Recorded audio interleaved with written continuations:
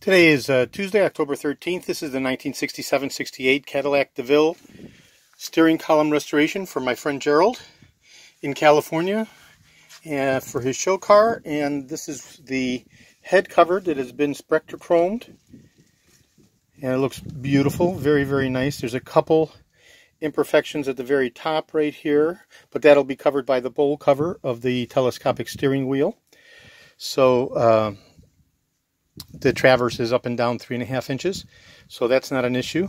Any of those anomalies along the upper 1 inch band.